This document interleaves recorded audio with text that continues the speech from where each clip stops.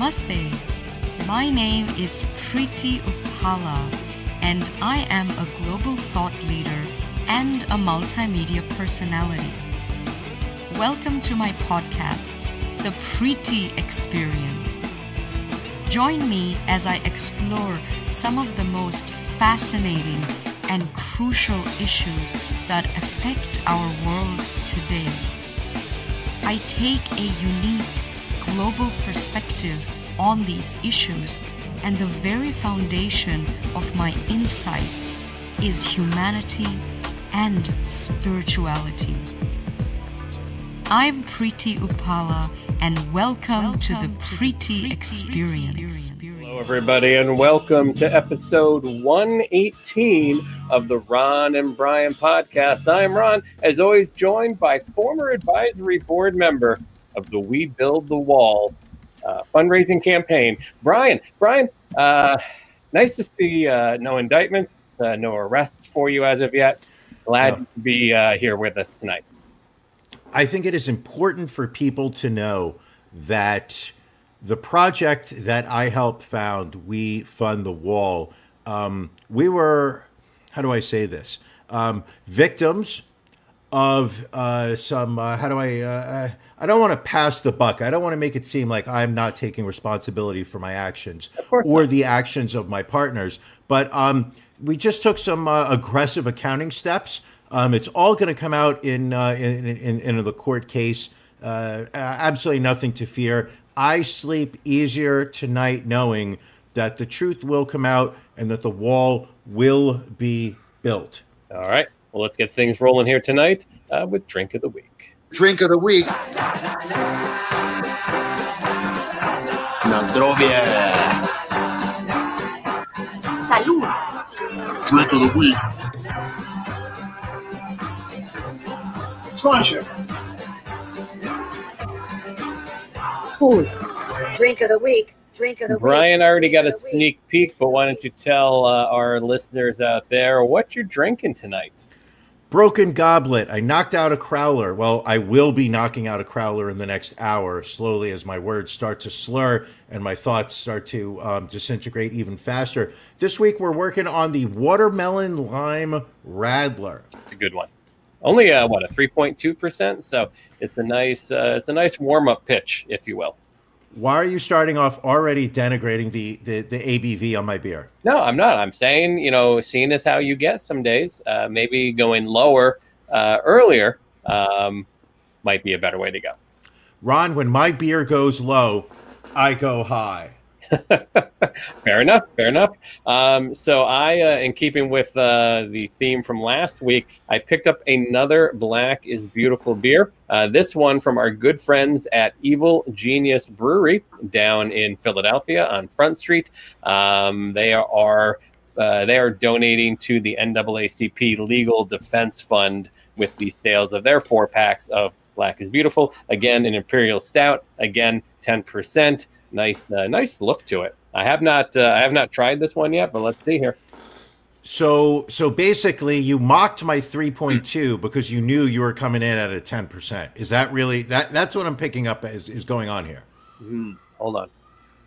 Look at that. Look at that 10% alcohol just rolling around your taste buds. So good. So very good. I can't deny it. Just so very tasty. Pisses me off. What are you going to do?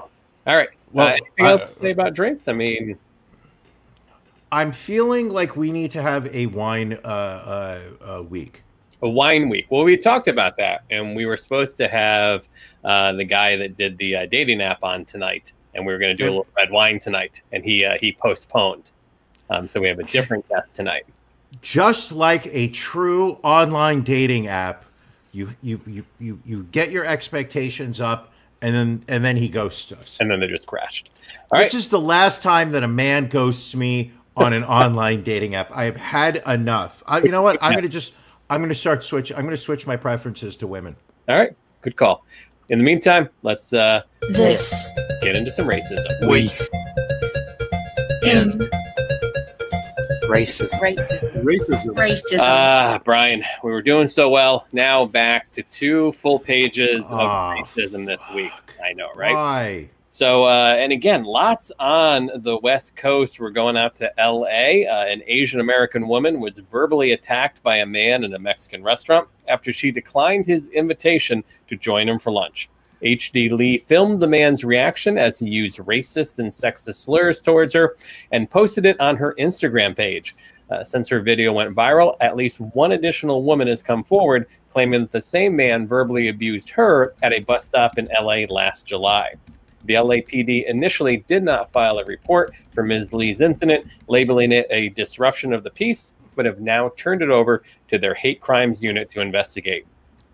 Flipping all the way to the other coast, Valley Stream, New York. A white couple has been arrested for allegedly harassing their black neighbor by repeatedly shooting pellets across her yard and leaving feces on her lawn.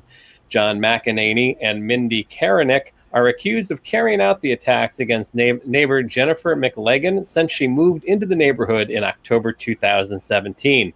The DA is not prosecuting this as a hate crime charge, instead charging McEnany with criminal mischief and harassment and Karanick with criminal tampering. No, this actually feels like a pretty racist incident. It does. It does. Let's see who else. But not a hate crime. Not only because the issue here is that for you to have a hate crime on Long Island, it literally needs to be a 10. Needs to be over the top. Yes. All right. Bill Baptist, an independent photographer who had been shooting Houston Rockets games for a number of years, was fired by the NBA after posting an offensive meme about Senator Kamala Harris on his Facebook page. He posted a fake logo for the Biden-Harris campaign that said Joe and the Ho, which was seen by former WNBA star Cheryl Swoops, who brought it to the attention of the NBA. Baptist had been inside of the NBA Orlando bubble before being relieved of his services. When asked, he said that the post didn't reflect who he is as a person. He was just sharing something he saw online. Coming here to Pennsylvania, a white judge is facing 6 counts of judicial misconduct for racial statements he made in his courtroom. A formal complaint was filed against Allegheny County Judge Mark Tranquilli, alleging that he has engaged in racist behavior against black jurors and defendants since at least 2015. Tranquilli was placed on administrative leave back in February after allegedly referring to a black juror in a head wrap as, quote, Aunt Jemima. He went on to speculate that a juror had a baby daddy that was, quote, probably slinging heroin. The complaint also details a 2015 trial where he spoke to a black couple and allegedly, quote, affected an accent and dialect described as Ebonics. He is quoted as saying, when I say communication, I don't mean, and then the bitch done this, and then the bitch done that. He also allegedly told a female defendant that she'd laid down with dogs to have her 2 children in a 2018 sentencing hearing. And this guy is a judge? He is a judge, and the crazy thing is he with this complaint, the worst thing that can happen is he can get suspended without pay. He can't actually lose his job unless the state decides to go after him. Fucking hell. Stuart D. Baker, who performs under the name Unknown Hinson and was a voice on the Adult Swim animated series Squidbillies, was fired from the cartoon after posting comments about Dolly Parton and Black Lives Matter on social media. After Parton voiced her support for Black Lives Matter, he referred to her as a freak-titted old Southern bimbo and a slut in one post, and in another said, have fun forsaking your own race, culture, and heritage. Baker had posted an apology, which he took down after being fired and replaced with a post lamenting the loss of his career. Poor guy. So he apologized while his job was still on the line, but when he lost the job, he withdrew the apology. He went scorched earth. All right, Arnold, Missouri. The Jefferson County Sheriff's Department is searching for a white man who called a black woman the N-word multiple times before pistol whipping and then shooting her. What? Whoa. Yes. Run that by me again? He pistol whipped and then shot her. So April Brown had been visiting a friend when the incident occurred. She had gotten into an argument with one of her friend's roommates and was preparing to leave when Adam Lee Pillow, a good name for you, approached her and verbally assaulted her before physically assaulting her and shooting her in the left side of the face. Pillow spent time in prison previously after pleading guilty to possessing the chemicals needed to make crystal meth. Shocker. You don't say. Of course, we have to have a Florida story. This one in East Naples. A man captured on a viral video yelling racial slurs at a woman was arrested after leading police on a high-speed chase. The video had been shared to Twitter on August 13th and has almost 4 million views. Jeffrey Adam Rouse was arrested Saturday after speeding through an intersection at over 100 miles an hour. He was identified as being the individual in the August 13th video, as well as a separate video from August 6th, where he was recorded shouting racial slurs at an elderly black man. He was also photographed defacing political signs on August 8th and physically threatened the person that took that photo. He has been charged with fleeing and eluding, assault, and 2 counts of criminal mischief, and the sheriff's office is requesting a hate crime enhancement from the state attorney's office. Brian, you have a comment. At least he's consistent. I mean, yes, a lot of hatred, but you have to understand this man is, you know, we're all going through a pandemic. We're all going through quarantine, lockdown, trauma. This is how this man is going about his business. Listen, he's on brand for the Florida racist we have down there.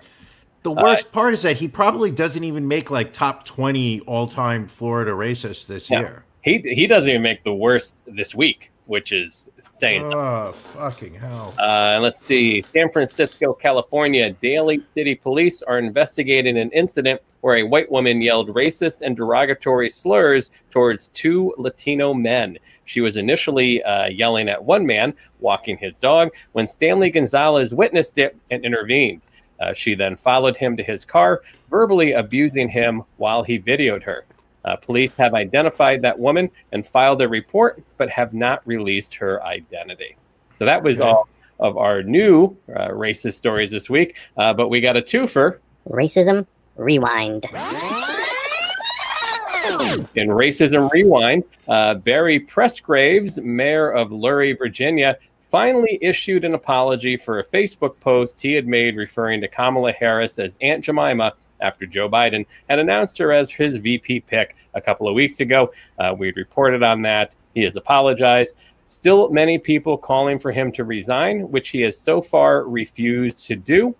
He had previously announced that he would not be running for re-election. And then this is going back actually a couple of years. You might remember in November of 2018, 2 members of the Minneapolis Police Department had decorated a Christmas tree in the 4th District with racially insensitive ornaments, such as a pack of menthol cigarettes, a can of malt liquor, and a cup from a fried chicken restaurant. Officers Mark Bonsack and Brandy Steberg have been placed on administrative leave after the incident and were both eventually fired last August. Bonsack appealed his firing, and this week an arbitrator overturned that decision, and Bonsack will instead serve a 320-hour suspension. The mayor and police chief are now asking the state legislature to pass reforms that would reduce the power of arbitrators and prevent them from overturning firing decisions made by the police chief.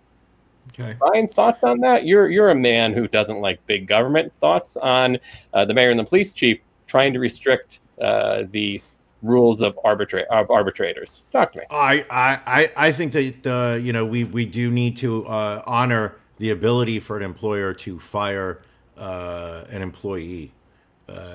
These guys deserve to be fired. They deserve to be fired 4 years ago before this event happened. Once it happened, they should have been fired immediately. The fact that we're still talking about it a year and a half later is just fucking sad.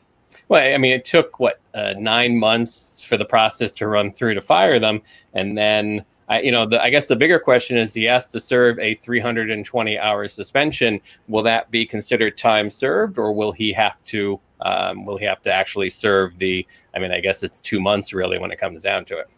I don't know. I just want somebody to walk up to him and say, "You got served." Why would they say that? I have no idea. I have no idea. Yeah, but it gets pretty bad. I understand. I understand. Please tell me we're done with the racism. We are done with racism for this week. It'll be back next week. It always is, each and every week, unfortunately. But now it is time to bring on our guest for the week. Our guest this week is Preity Uppala. She is a former investment banker turned thought leader, media personality, and Hollywood entrepreneur. Her weekly spiritual radio show, The Eternal Hour, can be heard on iHeartRadio, and she also has a popular YouTube channel called The Preity Experience. She has been to almost 100 countries and is currently developing a spiritually focused international travel series. Her book, titled New Feminism, is scheduled to be published later this year. Please help me welcome Preity. Preity, thank you for joining us here on the Ron and Brian podcast. Namaste, Ron, and namaste, Brian, and namaste to your wonderful audience. I am honored to be a part of this show. Thank you for having me. It's so important to have these conversations, and I'm glad that we're able to have honest conversations about these very, very intense, challenging times that we live in. So thank you so much. It's a pleasure to be here. Sure, great. Of course. Definitely challenging times. I guess to start, maybe, probably the biggest thing in the news, obviously, last night was Senator Kamala Harris accepting the vice presidential nomination. First African-American woman, first Indian-American woman to be a vice presidential candidate for a major political party. Personally, I thought it was a great choice. Brian, I think you're a fan as well.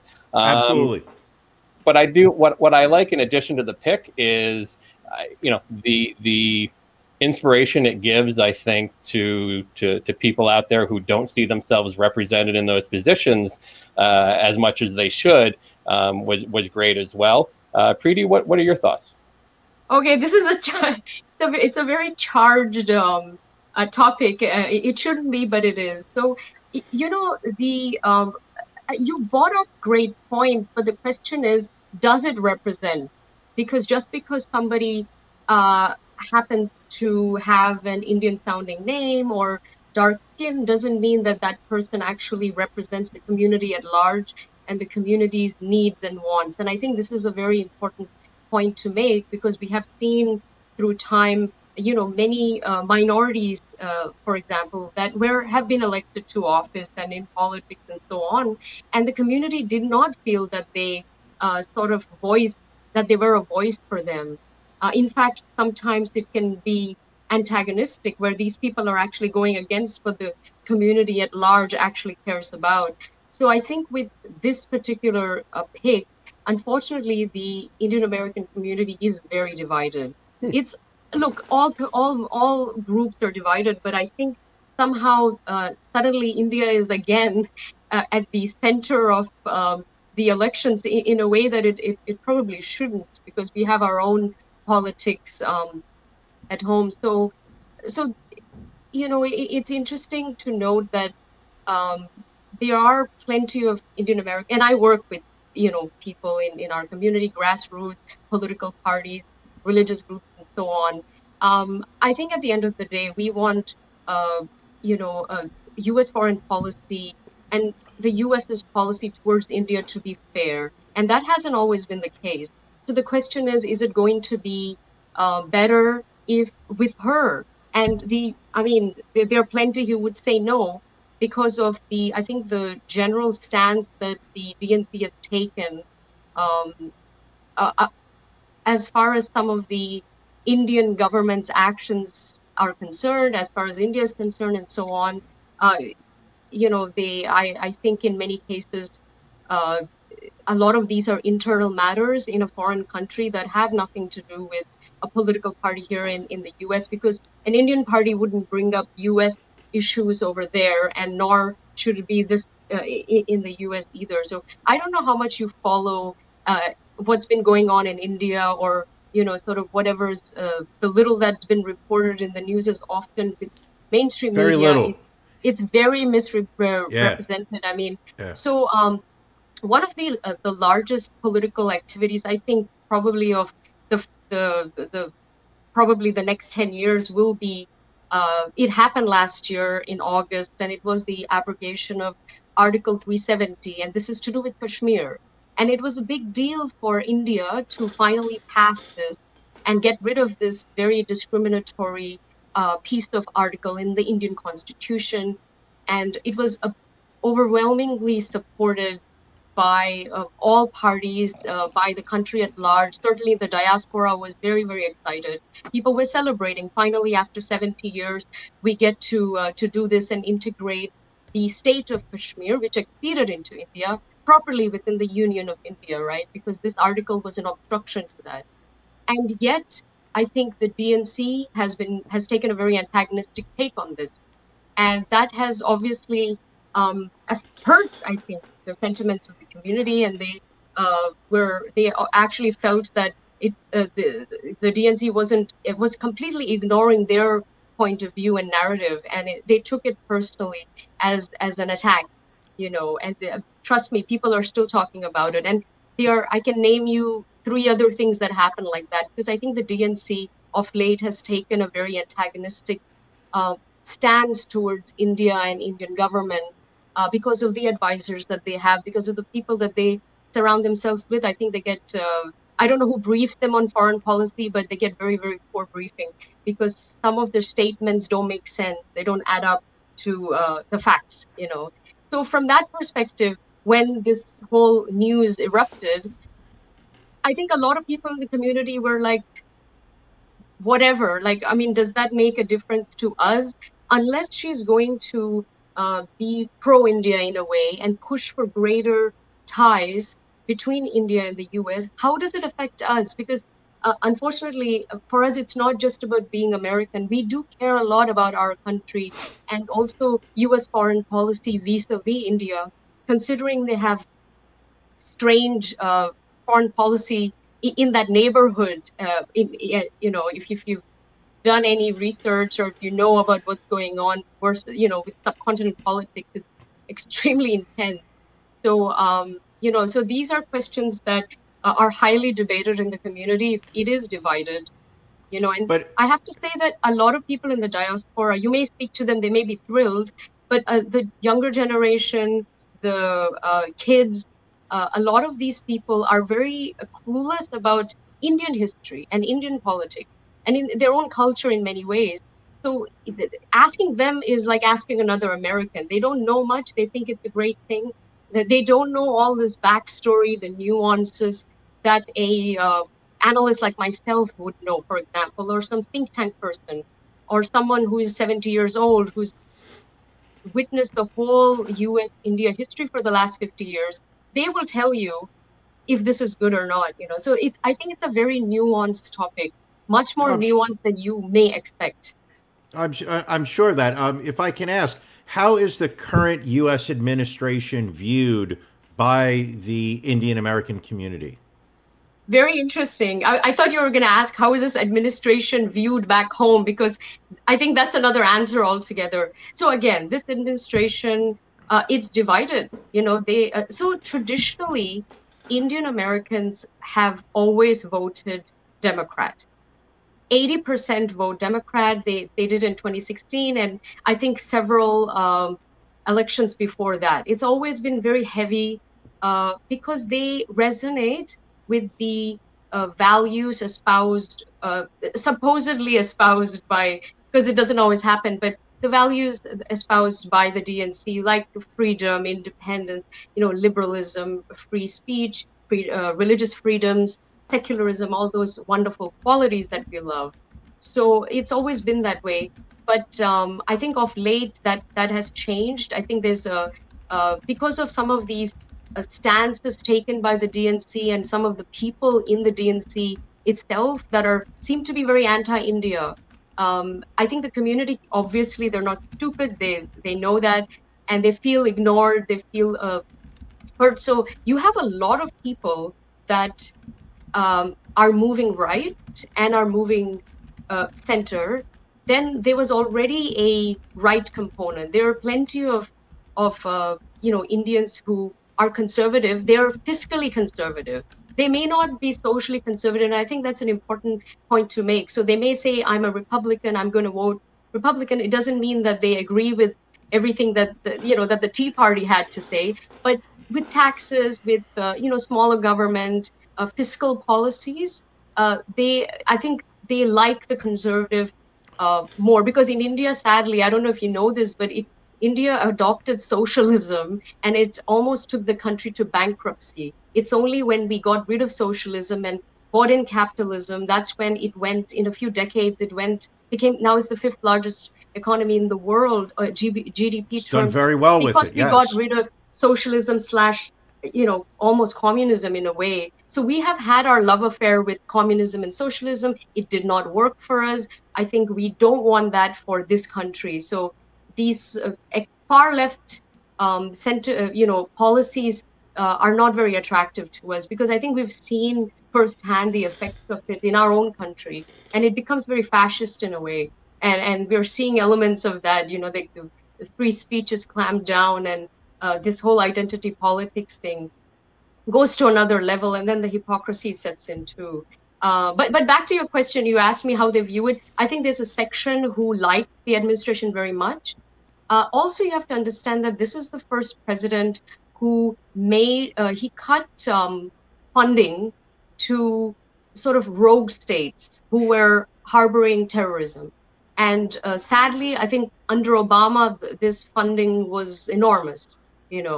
People, most Americans don't know this, which is a shame. They don't know, foreign policy under Obama was atrocious. It really, really is. We're seeing some of the problems today, but so cutting funding to rogue states that train and harbor terrorists, for example, that's news to us. That's pleasant music to us, So we're happy with that. There are a few things that he has specifically done that I think he's very smart. He knows how to win the hearts, I think, of specific groups, and it's like he's reading off of the script, but the script is written by somebody who knows what they're talking about. So, I don't know if you know this. I don't think he does very well reading off scripts. No.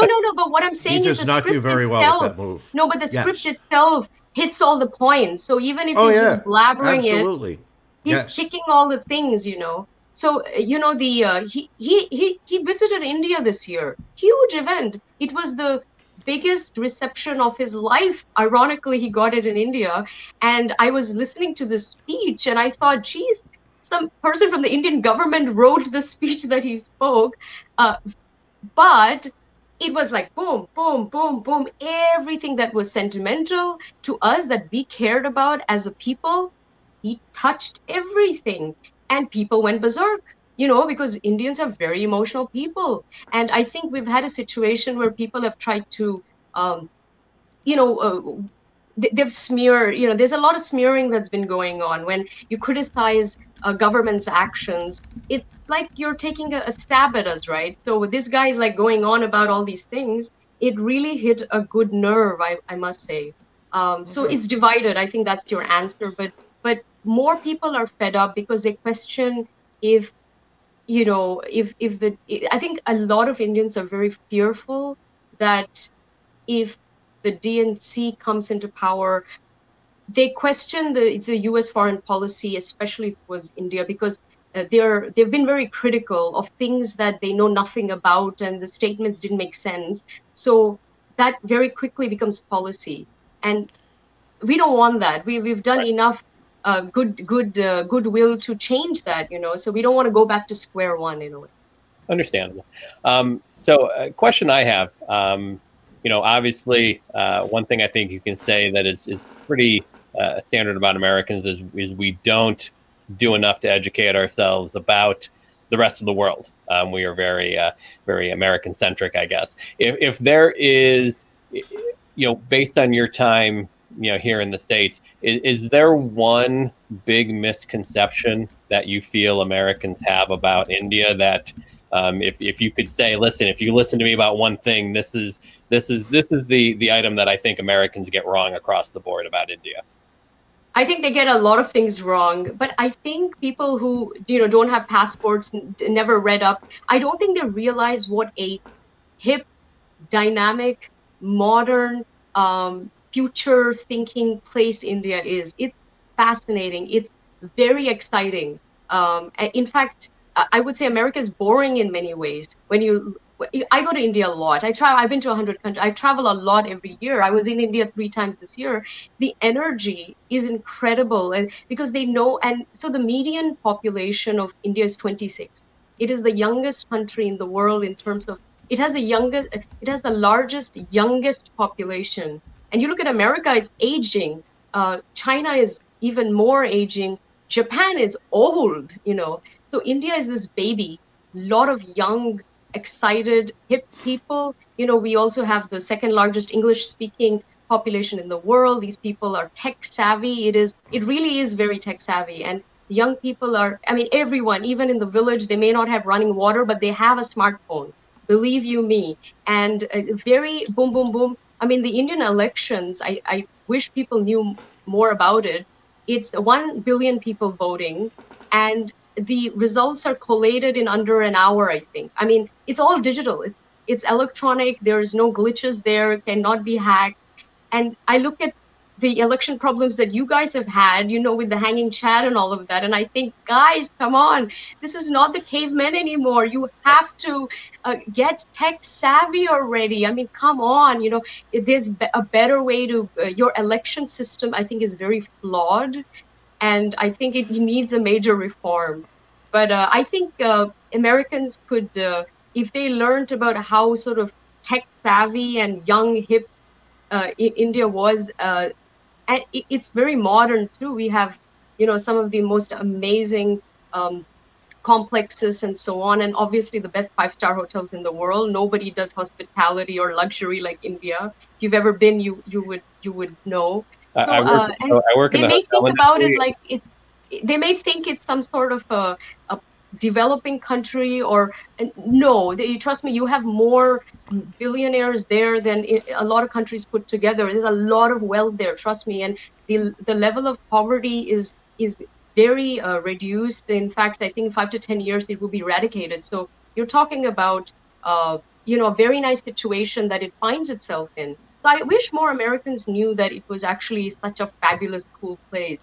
It's one of the reasons you're here. It's one of the reasons you're here. We want to help educate our listeners. While I have you, how has the country of India been impacted by the coronavirus? How have they handled the pandemic? Very well, I must say. So 1.4 billion almost, and I think the number of deaths are less than, I think 40,000. So I think it says about 55,000. Yeah. Right now they're up to about 55. Yeah, the deaths, so that's still minuscule compared to the 1.4 billion. Like, I know, look at America. Come on, it's like the numbers are atrocious. Don't hold us accountable for that. Yeah, no, but I'm just saying. We're and it's not we're just, a disaster. Look, by the way, China, I think the numbers are very high there. Nobody is talking about it. So there's I think it's done very well because for a few reasons. I'll give you 3 top reasons. One, the country actually went under lockdown ASAP immediately. It was one of the few countries that completely shut off its borders. The lockdown over there was an actual lockdown where there weren't people roaming around and stuff. It actually worked. And there were some religious congregations at the very early days, and they actually did a lot of the spreading. So 70% of the cases apparently are only in a few cities. And it came because of these religious congregations, which, I'm shocked that they were even allowed, that they even did that, and they did it intentionally. So that's awful that they did that. I think the weather helped, the diet helps. Ayurveda is very much a part of our life, and I'm shocked that no leader is, other than Modi, no leader was talking about immunity, being natural, being, working out, doing simple things. And having things that increase immunity, and meditation, all those amazing things that one can do that don't cost anything, that can actually keep you in good shape. So it's very much in our DNA, I think. So we had that. The heat helped. I think the climate really helped. And I think the community, I think one thing India is very good at is, for the sake of the country, they will come together and do what's necessary, even if it hurts them. Which nobody complained. People are not complaining, other than the trolls online, Right, so, right. which here everybody is individual. They're like, no, no, no, my rights, my this, my that. And there is no collective, I always say, when people say things like, America is the greatest country in the world, to me as an Indian, it's laughable because they have no civilization to speak of. It's barely 200, 300, 400 years old. Try comparing that with something that's 6,000 years and intact with its culture thriving, the big difference, right? I mean, we don't talk much about it, but that's the reality. So Well, America it's doesn't very really interesting, have I think. a culture of its own. A lot of our culture is appropriated from the other cultures that came here. I think maybe gender reveal parties are unique to the U.S. I don't think any other country would want to claim those. But yeah, it's and again, to your point, we have talked often on this show about the social contract and how years ago in America people did things not necessarily because they benefited themselves, but they benefited the community as a whole, or they benefited someone that needed help. And we have definitely gotten away from that in this country in the last 5-10 years, and it's very sad to see. Definitely have to say that. I'm also very surprised that Americans are famous for being individualistic and being this rebel, the rebel without a cause in the world. Where's the resistance? Everyone is falling straight into line, and things are just like I'd like to see more people even having conversations like something's not right. The numbers don't make sense. How long is this going to go on? They're happy to protest without masks about other things, but where is the big protest against the global shutdown, which, by the way, will kill more people in the end than the pandemic itself, because I think the economic aftermath of this will be felt long and hard. I'm predicting a recession. It is not looking pretty. It's already slashed. Like this second quarter apparently is the worst quarter in U.S. history. Mm-hmm. It's not good news, and I think these are the better days. I think the worst days are ahead of us, right? When we have to do the cleanup for all of this. So where's that sort of questioning spirit, or put your foot down and hold not just your government accountable, but hold all parties, all politicians, all city councils. I think this is a country where we've seen the states have a lot of power, and more than this, this is not, I don't think that's such a good idea. We're seeing the flip side of it, where you're seeing all sorts of things happen. So I'd like to see Americans having honest conversations about their place in the world, about their own governance, what's going on in the country, what needs to be fixed, because I don't think this is going. And also, they're not realizing the reason why all of this happened was, one, we were all so entrenched in the global supply chains, right? So you have to make sure that doesn't happen. We're so over dependent on one country for our imports and the global supply chain, that when it's like a domino effect. And I don't think Americans realize global economy, how economies work, how international governments and courts work. It's you'd be surprised. We're all really getting screwed here, and you can't actually legally do anything about it. So hopefully this will time for a lot of contemplation. Yes, hopefully this will drive, especially the younger generation, to learn a bit more about the world and its impact on themselves. Well, we definitely appreciate you joining us here tonight. Talk to us a little bit. You have a new book coming out later this year, New Feminism. Give yourself a quick plug for that.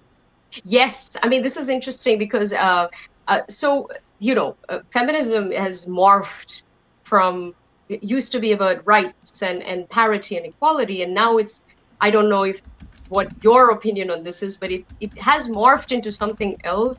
There are certain, the extreme ends of it are, I think, very unpalatable for most women, even to a point where I think 93% of women around the world don't consider themselves feminists. So feminism has become a dirty word. And while it's very important to strive for equality and meritocracy and all that good stuff, and equal opportunity, of course, but you can't become this like the man is not the enemy. Like there's a lot of toxicity, I think, and I think the feminist movement has been hijacked, quite frankly, by various unsavory elements, including political movements and so on. And they're using it as a tool for their own gain. And the movement itself, I think, is suffering. And I think it's becoming something that people can't recognize. And if you don't stop it, it's like a train that's going to go off a cliff. I see this everywhere around the world, by the way. It's not just America. You're seeing a world where when the woman, she wants to be like the guy and replace him. And now there's a movement where the guys don't want anything to do with it. This is just too much work, you know. So I actually want to look at feminism globally and see the different frameworks that are available. And I don't think that the American model works. So I think it's time to see other frameworks that work. I particularly am specifically looking at the East because they've had this for thousands of years. And despite social issues, the framework itself is intact. You know, I mean, you know, we are a culture that upholds the woman, and she is not third grade and second class citizen or anything like that. And when you look at sort of monotheistic religions, you know, the woman is really degraded. Whereas you look at sort of dharmic faiths or these some of these other Eastern philosophies, the woman is the goddess. You know, she's upheld, she's elevated, she's celebrated. You know, so the whole goddess worship notion is a beautiful thing, and you're supposed to see every woman as the divine and the goddess. So it's a look at feminism from an international perspective, looking at international framework, seeing what's working, what's not. I write about geopolitics and religion and much more gory issues like that. This is a very light subject for me in a way, but I thought it was important because it's a hot topic, and I thought you need a woman. And you don't want some white guy writing a book like this, right? Because they would butcher him even if he was making all the right points. Right. So I think you want a diverse voice and an authentic one. So yeah. All right. Well, that again is New Feminism coming out later this year. Again, if you want to hear more from Preity Upala, she has her Eternal Hour on iHeartRadio and her YouTube channel, The Preity Experience. Well, thank you very much for joining us. We do like getting different viewpoints, and I think we got that today, and I think our listeners very much appreciated that. So thank you for joining us, and hopefully we can have you back on at some point. Thank you. I just wanted to end by saying that no matter who wins, the oldest democracy in the world and the largest democracy in the world ought to work together, because I think this is the most important strategic alliance of the next half century. That's a fact. So I hope the right person wins, and I hope that the two countries come more closer and work together for a better world. So thank you for having me. It's an honor, and hope to be back. Thank you. Right, thank you very much. Thank you. Care. Stay safe. You. Bye now. All right, Brian. So thanks again to Preity for joining us. We did have to postpone Beef of the Week, so let's get that rolling right now.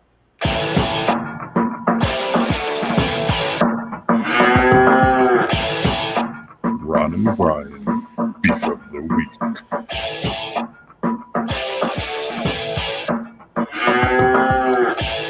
So, Brian, real quick, if I can start with my beef this week, and my beef is LinkedIn, but and LinkedIn, I hate LinkedIn. I don't know why. It's really probably one of the most horrible social media platforms. It's such a bizarre thing to hate. It's such a bizarre fucking thing to hate. But and again, I'm sure anyone who is on LinkedIn knows this. You get very random requests. You get very random people coming at you. But I got a first this week. I got a random connection request, and then someone sent me a voice message through the LinkedIn app.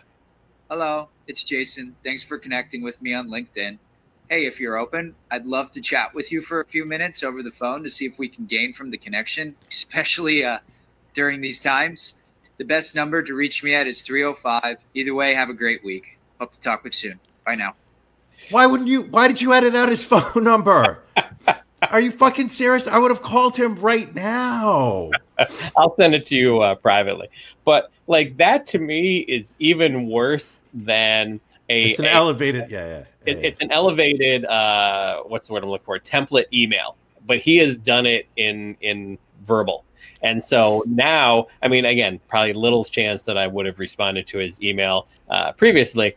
I'm clearly not going to respond to this message. So, what I find the most annoying about LinkedIn now is that it has turned into a swimming pool of salespeople. Yes, like when I joined LinkedIn years ago, or 2 weeks, it really was to make connections with people in my industry of work. And what I now see with the connections I'm making is that they are all trying to sell me a service. It's no longer about making a connection or sharing common ideas, but it's, hey, I've got this software that I'd like to I think your company would really benefit from using. Give me a call at 310.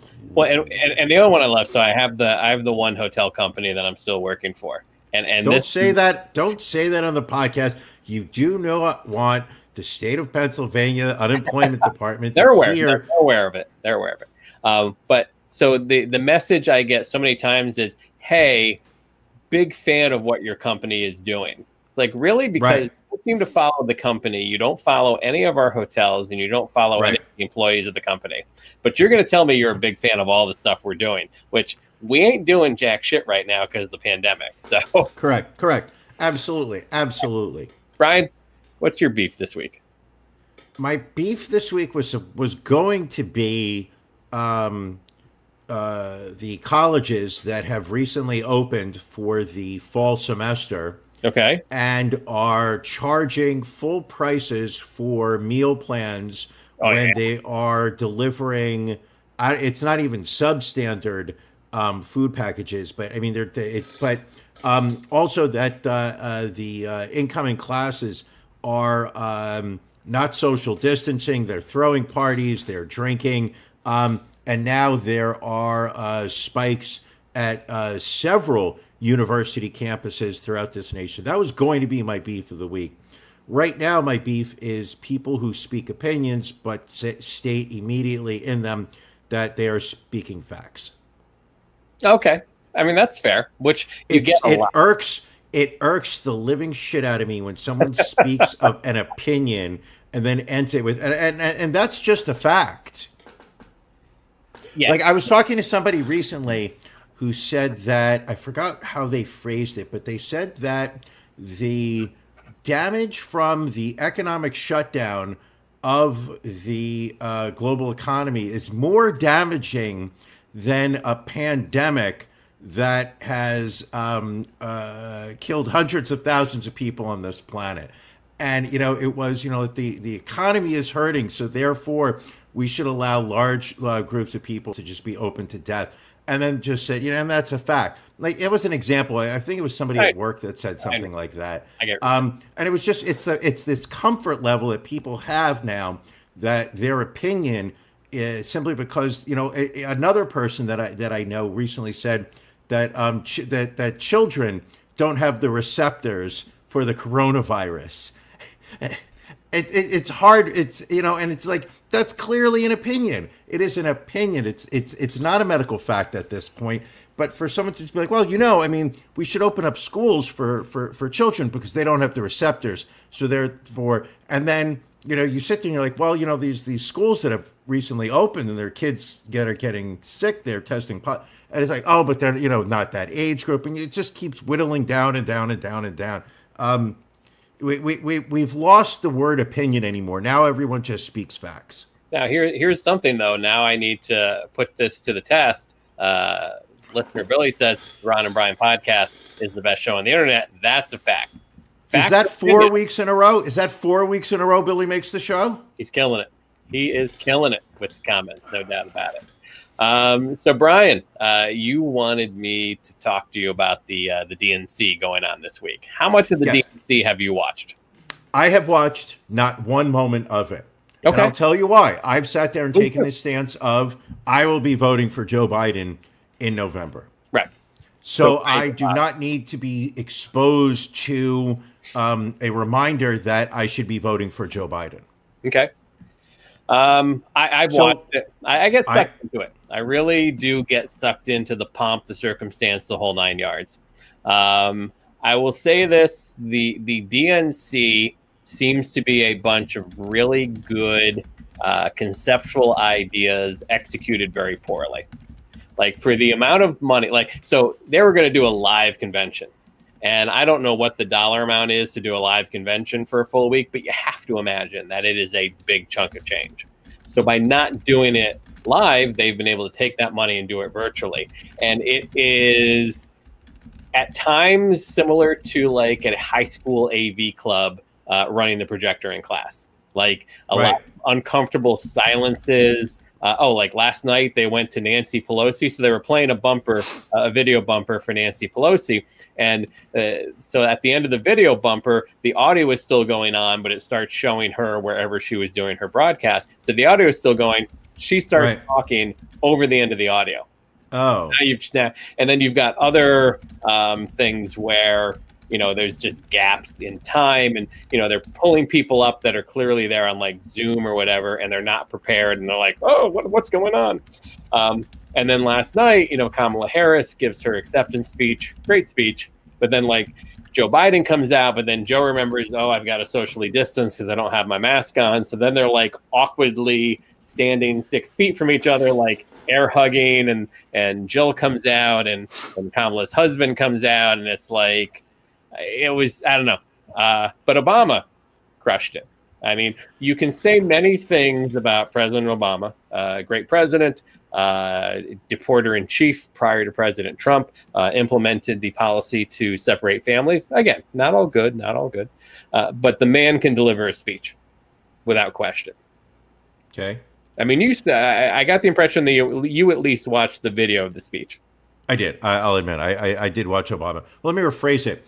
I saw the highlights of the Obama speech the next morning, and I remember saying to myself, of all things, I would like to watch that. Okay. Well, I'm glad you did. So speaking of it, I'm gonna see if I can do this without screwing this up, although I probably won't. So we have a comment from one of our listeners on Twitch. This is DarkSage9117. My question is, should the Democratic Party continue to move left and leave behind lifelong Democrats like myself, or should they compromise their ideas and mesh them together with more conservative ideas that they used to have to make sure Democrats like myself are still being heard in a party we once knew? Brian, I'd like to hear your take on it first. Oh, I think you've got a couple dynamics that are all going on at the same time. I mean, one is we as a society have become more and more polarized. So both parties are being drawn further away from the center.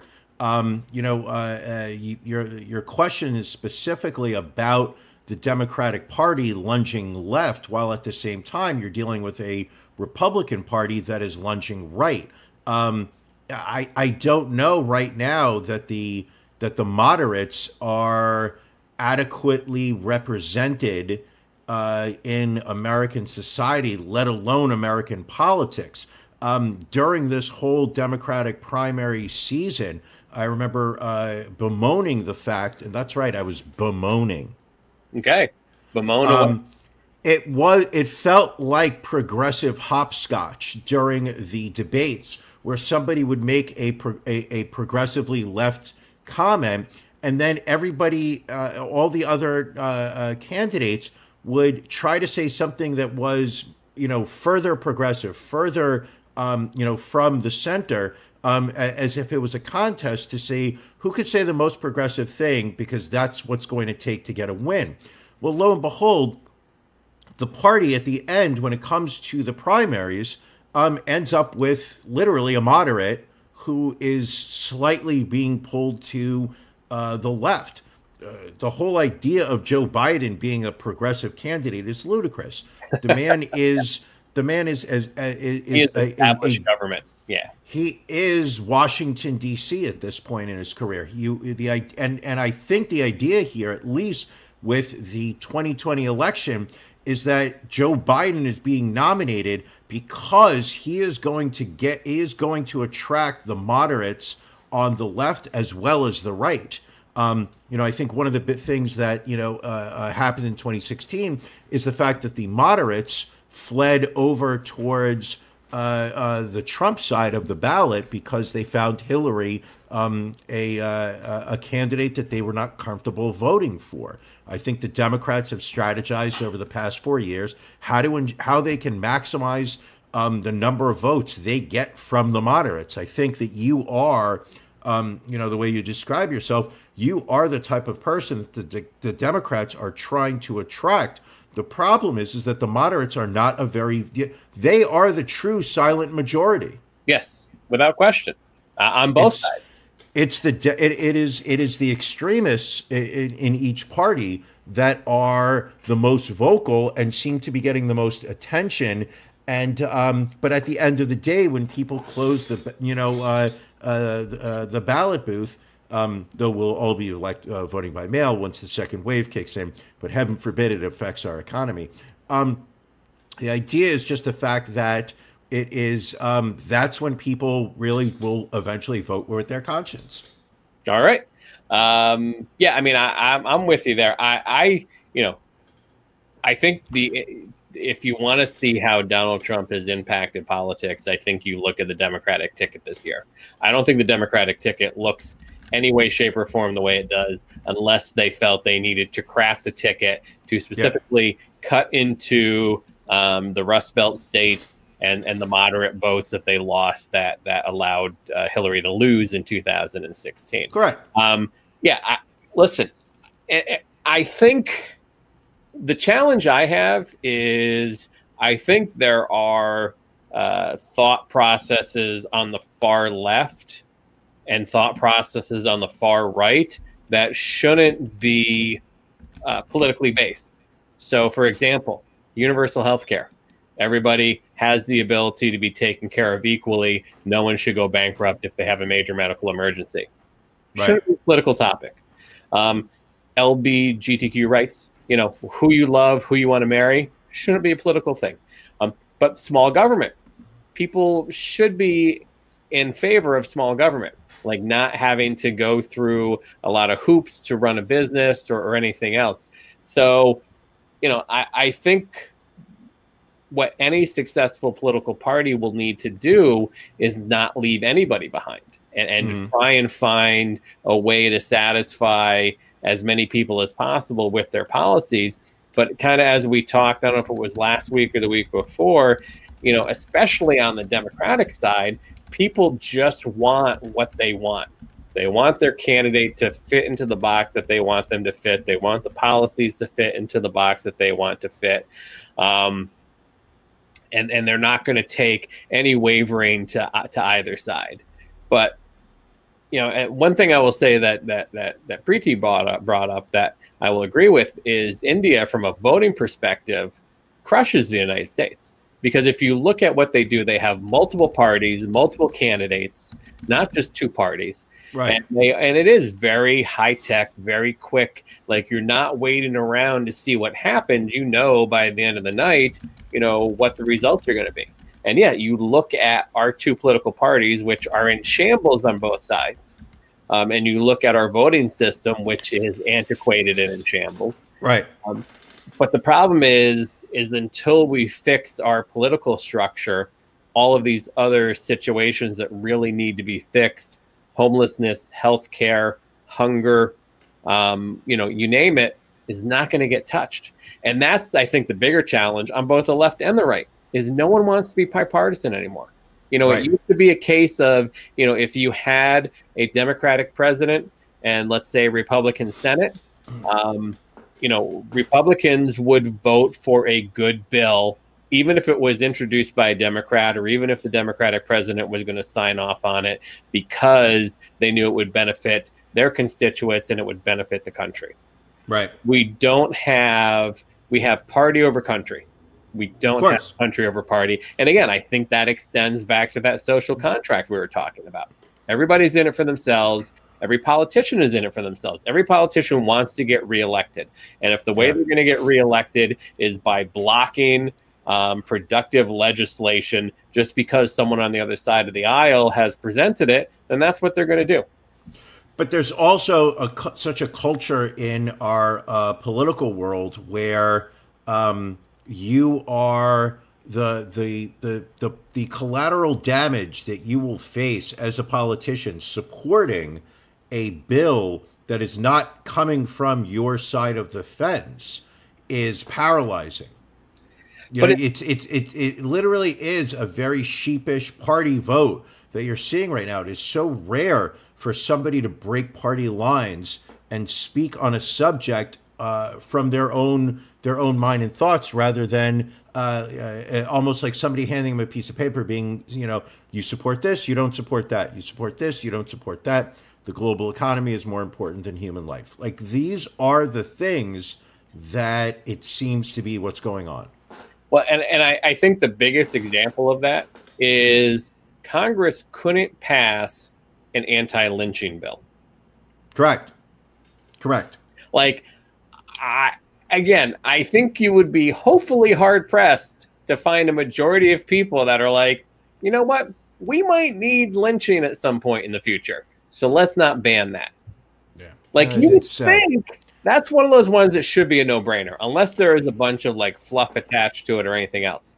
But it is fucking sad. But, you know, one thing I would like to do is, do we have time to talk about our sponsor? We forgot about who is sponsoring us this week. I went with there's no way you're going to have a problem with it this week. Okay. No way. Okay? I'm happy to hear it. You're going to get the Brian guarantee. Give it to me. Okay. We're going with the fine people at Kellogg's. Oh, I like Kellogg's. So are we talking like a breakfast option we have here? Let me read, Ron. Okay. Sorry. My apologies. Kellogg's, the cereal brands you know and love. Yesterday, now, tomorrow. At Kellogg's, we're trying to look for ways to brighten your future. From better for you ingredients to labels that encourage a healthier tomorrow. That's why, on a constant journey to improve the nutrition of our foods, without forgetting, Ron, the things that you love most about us: taste and goodness. In 1930, W.K. Kellogg embraced a simple idea. Why not tell the consumer what's inside the box? What's inside the box?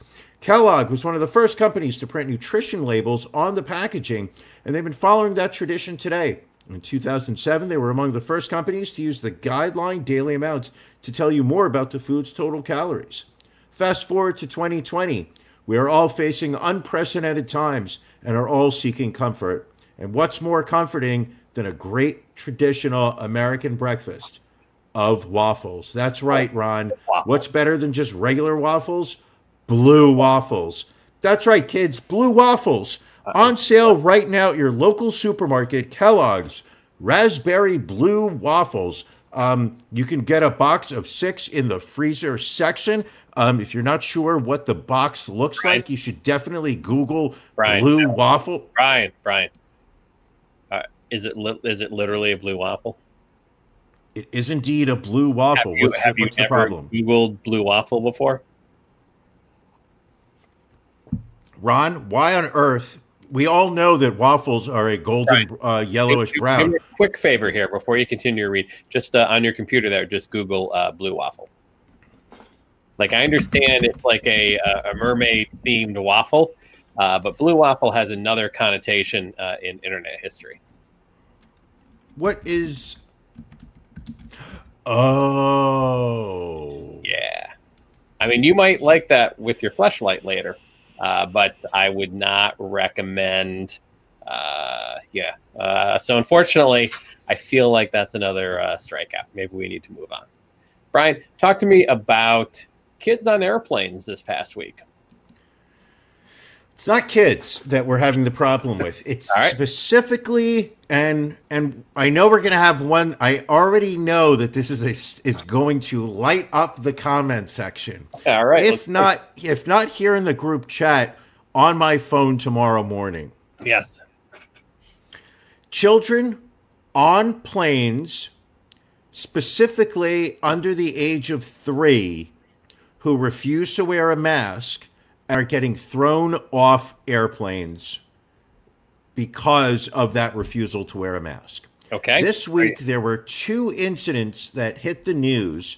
One with Delta, I believe it was, correct? Was it Delta? One was Delta, and I believe the other was JetBlue. It was JetBlue. The first one that took place, and this is the one that really kind of, hit the social media, was Southwest. Excuse me, I take it back. Southwest removes a family from a flight after a 3-year-old with autism was unable to wear a mask. Apparently, this kid has some type of sensory issue where he does not like things that are touching his face. Well, he's autistic. Yeah, but not all people with autism do not like their face being touched. But that's his particular, one of his things. Sure. Yes. The point being is the fact that the family arrived to the airport and are told that by the staff at Southwest Airlines that they are following CDC guidelines that state that face coverings must be worn by everyone over the age of 2. Unfortunately, when it comes to this family, and I don't believe their name was released out there, but the parents showed the staff a medical note that their doctor had said, which was that the kid does not like his face covered. And the staff at Southwest Air said, "We appreciate you giving us this note, but you need to get off this plane. We are not going to be able to take off without you." Right. So here's an instance where a family knew in advance that they were not going to be able to follow CDC guidelines and still decided they were going to get on a plane and fly. Then earlier today, and this story reeks of anti-Semitism, a Brooklyn mother with her 6 children, that's right, a Brooklyn mother, 6 children, were kicked off of a JetBlue plane after the toddler, a 2-year-old daughter in that group, refused to wear a mask. And where, might you ask, were they flying on JetBlue, Ron? I don't know. Where are they flying? Orlando, which means only one thing: Disney World during a pandemic. Yay! That's what we need to do, is fly to fucking Orlando during a pandemic. So the staff at JetBlue kicked the whole fucking family off of the airline. And what seems to be happening on social media is an outrage towards the airline industry because these kids are not being allowed to travel without a mask on. I wanted your take on this issue. Well, I think you've got 2 different situations here. I think as far as the first situation goes, I think there does need to be some better clarification as to how to handle individuals that for medical purposes can't wear a mask. Because the airlines, and I think Delta was one of the ones that said this, we require masks for anyone 2 years of age or older. If you are unable to fly, unable to wear a mask because of a medical condition, well, we will definitely welcome you on our flights once the pandemic's over. Yeah. That's not always it's not always a feasible solution for everybody. So how can we, number one, how can we help people with legitimate medical reasons to not wear a mask? How can we get them from point A to point B with also not endangering other people on the flight? That's one. The situation, number one, if you've got 6 kids, way too many damn kids. Sorry. You don't need to repopulate the planet yourself. A vagina is not a clown car. It's way too many kids. And again, I get it. A 2-year-old doesn't want to wear a mask, but if your kid, I don't want to wear a mask either. Right. I'm going on record. I don't want to wear a mask either. If your kid can wear a mask, and again, now she was actually in Florida. She's a Brooklyn mother, but they were already in Florida. They were trying to fly back from Florida. So they managed to keep a mask on the kid to get to Florida. Figure out a way to get the mask on. Listen, maybe you have to staple the mask to the kid's face. Or what about this one?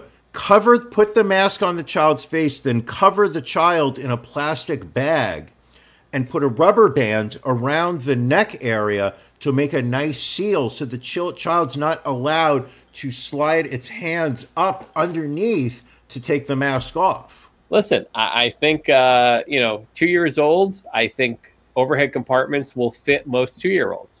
Maybe that. But they can still breathe. They can still breathe in the overhead compartments, and that exhale is going into the cabinway. But on the flip side of it, if you are flying in a plane these days, you have to be comfortable with the enhanced possibility of getting corona. Because you're in a cylindric tube that, again, who's to say that somebody with a mask on isn't wiping COVID all over headrests as they walk to the back of the plane? So, if in my mind, it's a lot. It's Russian roulette if you get on a plane these days. See, I put this in this. I put this in the similar category of the people that go to Costco and Walmart, don't wear a mask, and then when somebody points out to them that they should be wearing a mask, they say that they have a medical condition that prevents them from wearing a mask. And my comment is, well, then don't go to fucking Walmart. Don't go to Costco, stay home. If you can't wear a mask and there's a disease that's out there that is requiring people to wear masks, then don't fucking go outside. Yeah, and that's why there's no goddamn fucking privilege that says you have to be able to go to Costco. That is your legal right. How many videos have we seen of people being like, I thought I woke up in a free country. I can go to... Listen, that's why I say there's two different things. I think the one family maybe legitimately felt they had a medical reason for their kid not to wear a mask. And I think we need to, I don't think we define that. And again, it's because the states are left to determine things by their own. If we had some sort of national policy put in place by the federal government, it would make it easier. But if you're flying from New York to Florida, the people in New York may be looking at things in a lot different way than the people in Florida are. So, it's tough that way. But again, if you've got a 2-year-old and your argument is, well, she just doesn't want to keep her mask on. Well, all right. Well, then your whole fuck out of here. Man, she's two. She doesn't have receptors. Get that? But everybody. No, I don't know that they don't have the receptors. Dr. Drew said they don't have the receptors. Listen, Brian, it's a fact that they don't have the receptors because I just said it was a fact. All right. Anything else for the main? Well done. No. That we have to end on that because that was well done. Call back in the business.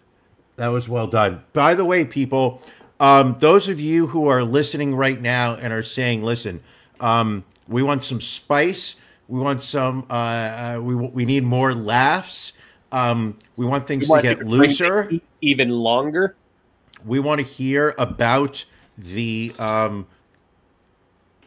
diaspora. What is it? Diaspora. I was close. I knew I was close. You learned a new word this week. There's only one place to find that stuff out right now, and that is over on our After Dark, which you can locate by going to our Patreon page, signing up for a bronze or higher level, starting as low as $5 a month, going up all the way. We have titanium level if you want to really be a baller.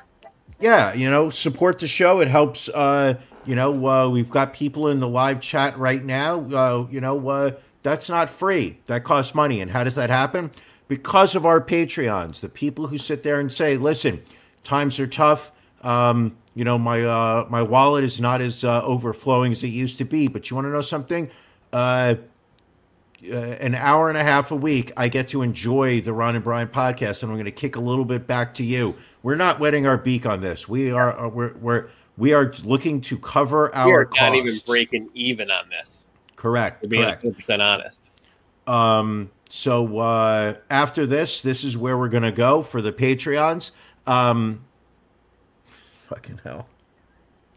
All right. I don't know that we need to say anything other than that, except go to Ron and Brian podcast. If you want to know more about the Fleshlight, sign up for the Patreon. Go to the After Dark. We're all heading over there right now. We're like a group at a campsite, like a carrot.